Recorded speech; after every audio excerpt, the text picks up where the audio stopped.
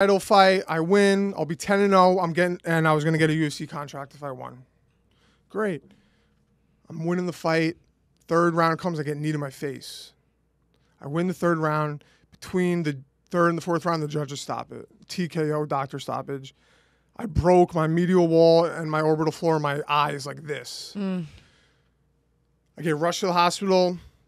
The doctor's like, they took an X-ray of my face, and they're like, listen, it's possible you're blind in your eye. Oh, fuck. Because the nerve of my eye was sitting between the fractures, and they could see the bones. And they're like, usually when we see this, you have either lost your vision or partial vision, or your eye has real damage. And they're like, the only way we'll know is if the swelling comes down, your eye opens up, and you can see, then great. If not, we can pry it open right now. And I'm like, pry it open. Let's do it. I'm still in my fight shorts. I got hand wraps. I'm covered in blood. My parents are with me bedside. I'm in Atlantic City at a hospital. And they're like, listen, we're going to have to give you a shot of morphine. And my parents are like, he's a recovering heroin addict. And they were like, listen, his eye is so bad. He has to have surgery Monday morning. And he's going to be in the hospital for 5 days. And we're going to be pumping him full of drugs. And I could see my parents like just start crying. Yeah. Just start crying. And I'm like, wait, like, and the doctor says to me, this is probably your last fight ever. And I said, what are you talking about? I'm like, I'm going to the UFC. And the doctor looked at me like this, and just shook his head. And I was like, everything just melted right there. Did it feel real? Like, did you, were you, yeah. I was like, this is it. I'm done. Fighting's over.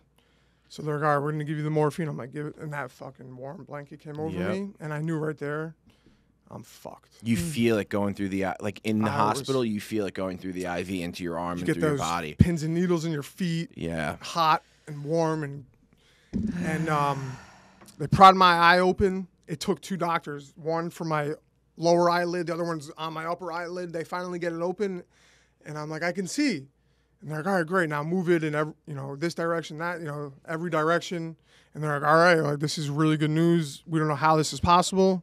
God. But you still have to have surgery. So they put a big plate in my face. It sits like this. It's like an L in my eye. Really?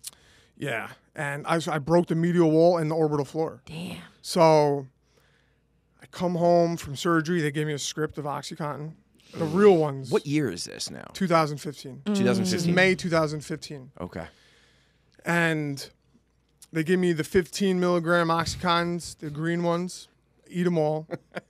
Sorry, it's and not funny. I stay the baby ones. Yeah. I stay clean for 6 weeks. My eyes swollen shut for like 3 weeks, and then once it opens up, I have double vision because the nerve and the muscles of my eye are so inflamed that like it's causing double vision. I'm wearing these stupid glasses that are super thick so that it like brings my vision together and I can see normally. And it was just really miserable. And my parents were like, "All right, we're gonna go to their summer house." Upstate New York. They're like, "You gonna be okay for the weekend?" And I'm like, "Yeah." And I'm sitting there, and at the time, and like, so I had given up, like, all hope. I'm super depressed. I'm eating everything. Yeah. I gained like 40 pounds. I'm like 195 pounds of just fat and bones. Yeah. And I'm super depressed. And I remember sitting there. It's like 99 degrees in Queens, New York. I'm in my living room, sitting in the dark. Like no TV on, and all I could hear is the AC like clinking, like clink, clink, clink.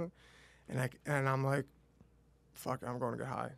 I call my dealer. You're by yourself, and you're just like, you just made the decision. I'm like, fuck it, I'm going to get high. Yeah. Within 10 minutes, I was shooting dope. And from then on, I went absolutely fucking nuts until that December. So I went nuts. From that my summer. parents kicked 6 me months. out. Yeah, my parents kicked me out. I'm homeless, panhandling, homeless shelters, motels. What happened with the girl? surfing. The girl's like, fuck you. She's been gone for 5 years. I haven't talked to her in like 5 years. And so I miss Thanksgiving with my family. Christmas comes. I am doing everything I can to get money. I'm robbing people. I'm stealing shit. So I rob a drug dealer and I score like 10 grand. So I'm like, this is it. It's Christmas week. I'm alone.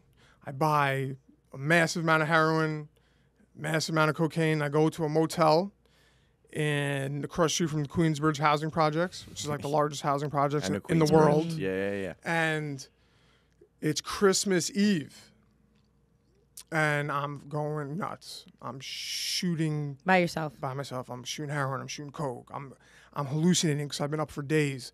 I don't know what. I think people are following me. I think there's cops in the room with me. I'm looking under the door. I'm looking out the peephole. I'm looking out the window. Paranoid as fuck. Yeah. Finally, I shoot. I'm like so high. I'm like, all right, I better come down from this. So I shoot a bunch of heroin, and I overdose. And I like what I think happened is that I crashed into like the desk and I ripped like the lamp and the desk down, and like I must have made a bunch of noise because someone had called the cops or the front desk, and they called the cops, and the cops busted the door down and like Narcan me there, and they wheel me out. And I remember I came to outside. It's like 4 a.m. or something, 5 a.m. And I remember Christmas it's Day. so cold. I'm wearing just jeans, no socks, no shirt. And I'm like on a gurney outside of the hotel, and it's like flurrying, and like there's Christmas lights in the background, and there's like mad cops around me, and I remember like looking at my body, and I was so like amped up that there was like steam like pouring off of me, and they put me in the ambulance, and I'm with all the cops in the ambulance, and I'm like, where's my drugs?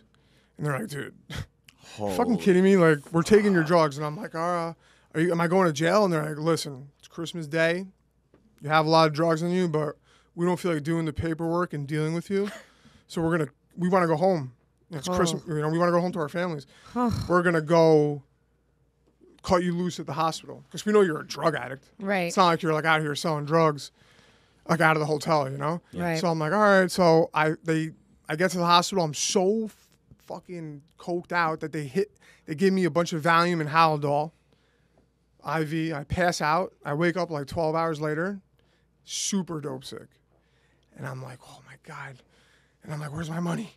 And like, I feel my money in my pocket. I'm wearing jeans. I got nothing else. I ripped the IV out of my arm, put my hospital gown on. I got hospital socks on, and I walk out the hospital.